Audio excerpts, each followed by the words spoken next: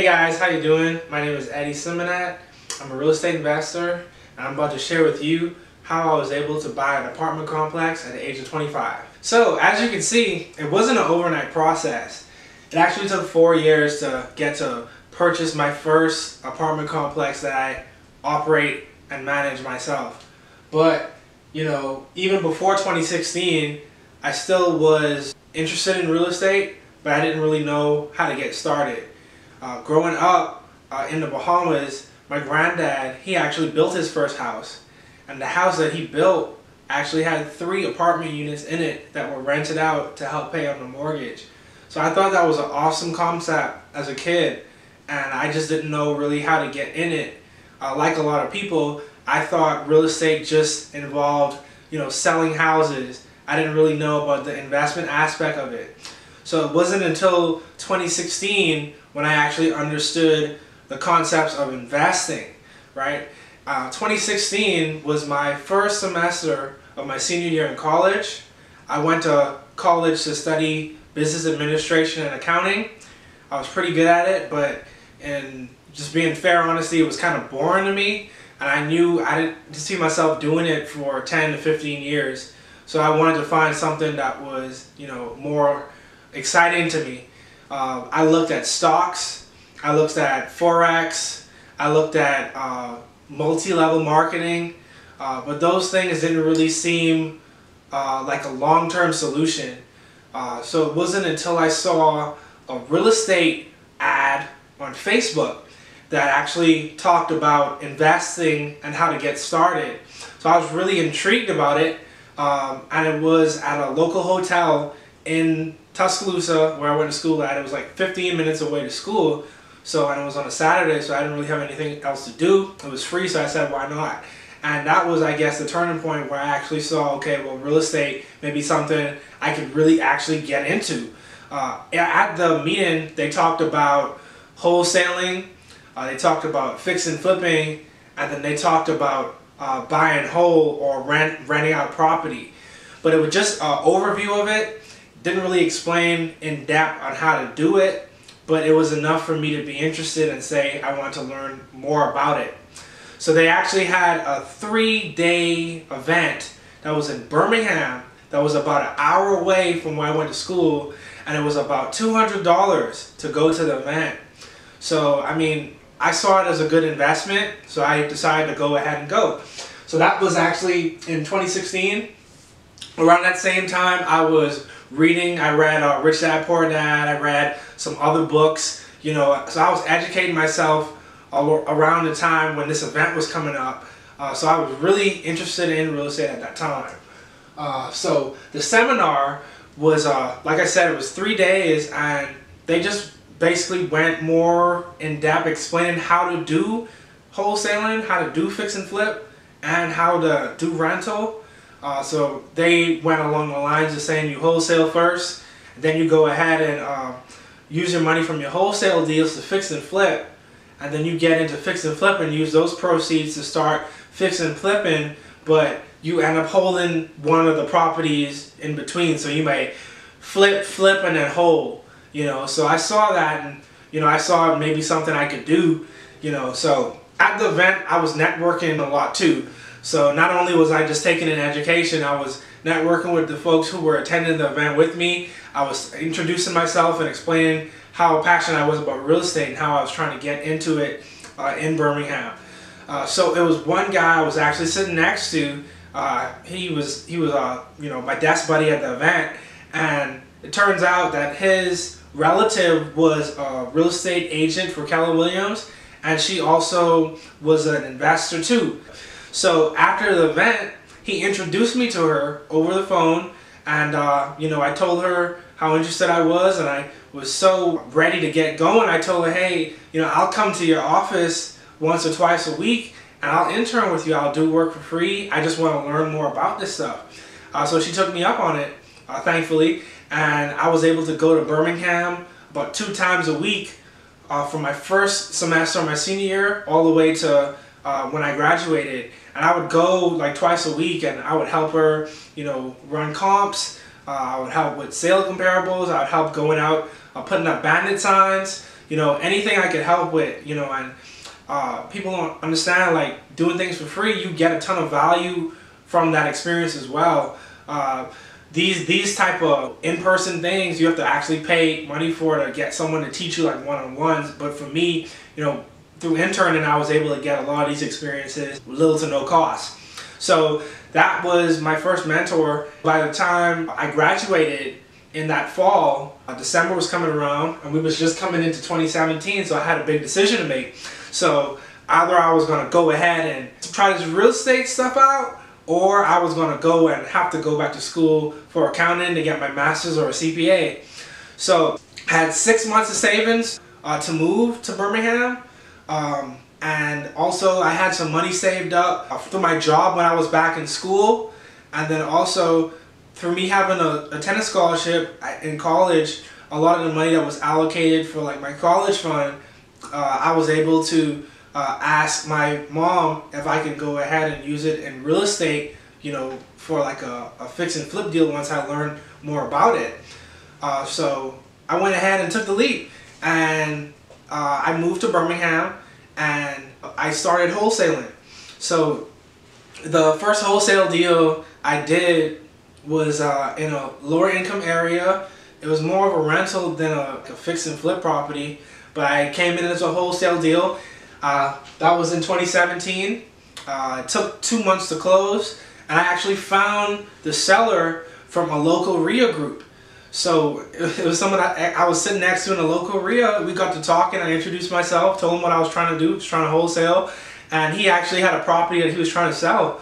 So we got on the phone afterward on a follow-up call, and we saw it would be a win-win for me to go ahead and list a property as a wholesale to try to sell this property quickly for him, because he didn't want to go through a regular realtor or agent.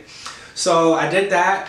Got the property under contract for $8,000, and I sold it for $8,500. So I made a $500 profit, and that's usually on the low end of like what you would expect to make on a wholesale. You can ask anyone who's more versed in wholesaling. You usually can get a wholesale assignment fee of like over $2,000, $3,000 per property. But for me, my first deal, I only made $500. So it was kind of disheartening. I didn't, because it was 2 months of hard work. And the reason why it took so long, I didn't make as much, is because I didn't really have a buyer first. I went ahead and found a property and then tried to find a buyer for it, when most people teach you that you have to find a buyer first and then find a property that the buyer is looking for. That way you can, make more profit on it because you know exactly what you're looking for. I was just trying to get my first deal done to see if this thing was real or not. So I closed the deal. I saw where it was real, but I just knew that wholesaling wasn't really where my heart was. Some people are passionate about it. That wasn't really my passion. I was more interested in like investing. So at that same local RIA, I met my second mentor, Denmark Properties, who are local investors in Birmingham, and they have expertise in fix and flip and lease purchases. So I saw the opportunity to possibly intern and be of value to them, and learn a little bit more about the investing side of it too. And they were able to bring me in and have me work in the office for a few months in 2017. So from that experience, they would take me out and show me their properties, show me how to run numbers, and teach me how to invest. So it was a fantastic experience. And my first property I bought was actually from them too. So you can kind of see, just from being around like-minded people and sharing what I was trying to do, an opportunity arose where I can get my first property that I can buy and hold. So we had agreed on a purchase price of $40,000. I didn't have the $40,000 up front to give, so I had to be creative. So I used a method called seller financing, where the seller acts as a bank and holds the mortgage on the property instead of you having to get a regular conventional loan. So that's what we did. We agreed to put $20,000 down. The other $20,000 was held as a note, and it was over a 9-year amortization, which is the period of the loan that I have to pay is for 9 years, and the interest payment was around 8%, give or take. So the monthly payment worked out to $250. at the time when I purchased the property, a tenant was living in one side that was paying $400 in rent. And as I closed the property, you know, I collected a rent check within that first week of $400. So that's when the light bulb kind of clicked for me. I said, hey, you know, I really worked hard and grind for this $500 on my first wholesale deal, but I didn't do anything but close the property for this duplex. So after I closed on the duplex, the second deal I did was actually in that summer, the summer of 2017, and my second deal was actually a fourplex apartment, which is 4 units. So my first deal was 2 units, and now I was scaling up to 4 units. And I actually found this deal on Craigslist, believe it or not. So you can see, you can find deals most places off market. It doesn't have to be through the MLS. You can get creative. You can go on Craigslist, Zillow, online, Facebook Marketplace. You can really find a deal anywhere. You just gotta look. It can come anywhere. So my second deal was on Craigslist. It was originally listed for $55,000, and I ended up purchasing it for $26,000 after going to the property, meeting with the seller, you know, going through each unit, seeing the condition of the unit, doing my estimate of repairs, and seeing what type of return I wanted. You know, I saw where the price I would want to pay for this deal was $26,000. So it took some back and forth with me and the seller, but eventually we agreed on $26,000. He wanted to go ahead and just sell the property because he was a multifamily investor. I found that out after we closed, but he wanted to go ahead and just sell and roll his funds into another deal. So that was my second deal I did. I bought it at 75% occupancy. It was 3 tenants already in there. 1 unit needed minimal repair to get ready. So, you know, just flooring, paint, and some minor updates to get it ready. So it ended up costing about $2,500 to get that unit online. And I had that unit fixed up and rented out by Q3 of that year. So it was around October when I got it fixed up and rented out. I got a tenant in there in November. So yeah, that was my first unit turn, so it took a little bit longer. Now, the most recent unit turn I did actually took us about 10 days from start to finish. But you can see my first unit turn was, you know, it took over a month. So it's just, you know, you get better as you go. So that was my second deal. So it had a lot of deferred maintenance going into it. You can see by the price, you know, it was a discounted deal, you know, so it was a lot of things that needed to be fixed. But fortunately, all of the tenants in there were paying me rent. I had positive collections going in, and the new tenant that I had rented to, I still have her to date in 2020, and she pays on time too. And this property was in a what I consider a D-class area, so you can even make money in D areas too. So it's all what you're comfortable with, you know. So if you are comfortable investing in the area, go ahead and do it. You have people who may not want to go in those type of areas. For me, I just wanted something where I can get in and start getting full-time into real estate. So this property was actually the turning point for me. This was the point where I didn't really have to go ahead and get a job, because at this point I had enough cash flow coming in from the duplex and the 4 unit to where I could do real estate full-time. And I got to mention, on the duplex, I actually ended up moving in one side and renting out the other side for $550 to try to lower my monthly expenses. So that's how I did that. So moving on to 2018, the guy that owned the fourplex, he actually was a multifamily investor. I found that out after we had closed on a deal that he had of the properties. So I was telling him, hey man, I'm interested in getting into these large properties, you know, how did you do it? And he kind of shared with me how he got started as well. And I said, well, if I could find you one of these large properties, do you think we could partner on one? So he agreed to that, and that's when I started looking for larger properties. So I did what's called driving for dollars. I would go out in my car and I would try to identify properties in this market that I thought would be a good deal. So I was really looking for properties that had a lot of renovation that needed to be done, or they didn't have that much tenants in them, or it looked like it was mismanaged. So those were the type of deals I was looking for, like value add deals, highly distressed deals, so I can get them at a discount. And that's what I ended up doing. That fall, I ended up finding a 32 unit deal that I started negotiation for in December 2017. So I reached out to the person who owned the deal. I found their address from the property, and I put it in the tax assessor website. So I was able to find the mailing address of him, and I sent him just a letter. I said, hey, my name is Edward Simonette. I have two multifamily properties in Birmingham. I saw your property, and I'll be interested in giving you an offer if we can get on the phone and talk. So she did call me, and we ended up getting under contract on this 32 unit deal. So I presented it to the guy who had owned the fourplex, and I told him, well, I got this 32 unit deal. I got it for a good price under contract, and do you want to come in and partner with me on this deal? And that's what we did. So he had another partner that came in, so it was 3 of us, and we went ahead and did that. So I wasn't an active partner in the deal. I was what was called a LP, which is a limited partner. So usually a limited partner would bring funds into the deal. So I brought some funds into the deal to help with the purchase, and we had purchased this deal, and they managed the deal. So I didn't really have experience managing, so they did the management for it. That same year, I found another deal, which was a 75 unit the same way. I drove, saw the property, and in this case I didn't do a mailer. I actually found where the property management office was, so the owner managed his own property. So I went in early in the morning. They had opened at 7, I was there at 7, and I just introduced myself to the receptionist. I told her who I was. I asked if I could speak to the owner to try to see if he would entertain an offer on his property, and that's what he did. You know, this guy, he didn't really negotiate or anything like that. He was set on a price. He said his price was $10K a door. The 75 units worked out to $750K, and that's just where he was at.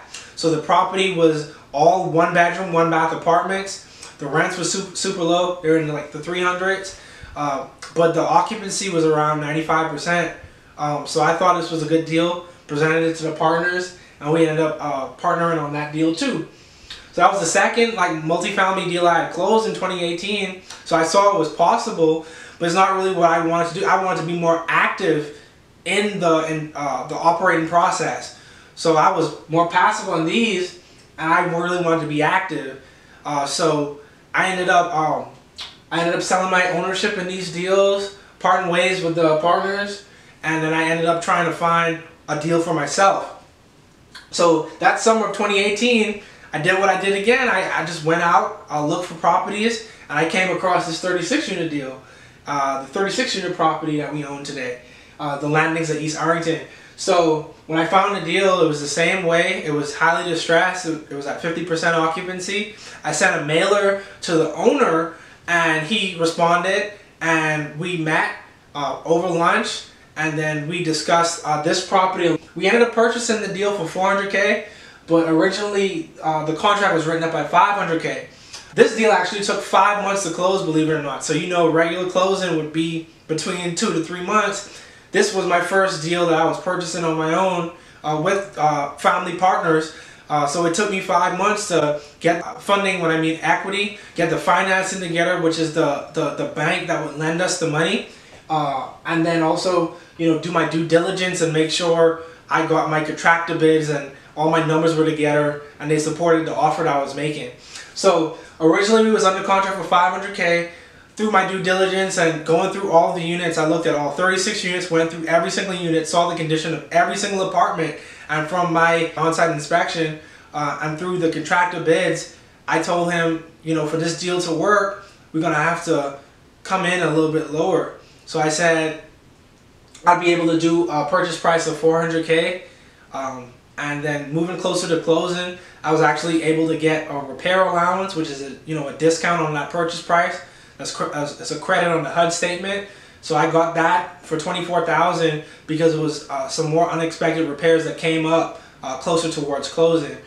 So we were still able to close the deal. It worked out to where it was a win-win for both me and the seller, and ended up paying about $376 after closing on the deal. And this deal is currently being repositioned, so I'm currently renovating it. Originally it had 20 units that needed to be renovated. Right now we have 9 more units left that's going to be renovated. We're pretty close to the finish line on the deal. So I took out a loan for $353K for the rehab, but my contractor bid was in at $250K, so I still had some wiggle room in there in case anything went wrong with the rehab. So when I do my underwriting, everything is conservative. I always like to have a cushion in case something went wrong with the deal. you know. And when I bought the deal, it was 50% occupied, and the rents were pretty low too. The highest rent on the property was $400. It was way below market. At the time of purchase, the market average was $550, so I saw the opportunity to raise the value on the property by increasing rents.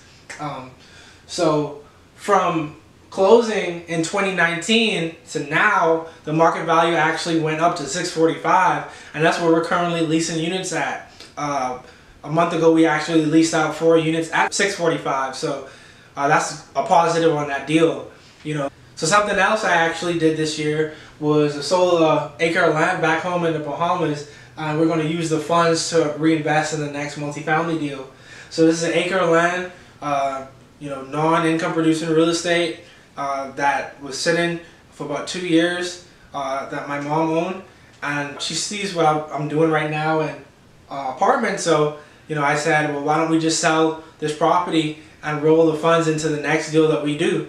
So we was able to do that. I found a local agent back home who listed the property, and we was able to get it sold pretty quickly within, you know, the first 6-7 months, which is pretty good for that market. So we got asking price. Asking price was $165. After closing, we pocketed $141, and all those funds are going to be rolled into the next multifamily deal we do. So as you can see, like I said earlier, it wasn't an overnight process. It took time, but you can see, you know, if you just stick with it, you know, you can go ahead and own an apartment. It's not that many people in their 20s who are owning apartments. It's very few, you know. So if I could do it, I think anyone else can do it. I mean, everyone has a different place they have to start, but it's, you know, it's people who are successful owning apartments. It's people who are successful wholesaling, fix and flip. It doesn't matter what part of real estate you're more interested in. You know, it's a way to get into it. You know, my way was interning, educating myself, and, you know, position myself financially to try to make these investments and finding great deals. So I hope you were able to take something from this video today, even if it was like one little small nugget that, you know, you could take and apply to your current situation. You know, I hope that you were able to do that. So I appreciate you guys tuning in. I'm gonna put my social media in the description and on the video. So if you want to reach out to me, if you have any questions, just let me know, and I'll, you know, I want to be there to help you guys out, you know, to try to figure out how to get started in real estate yourself. So thanks, stick to it, and I'll see you next time. Bye. Boom.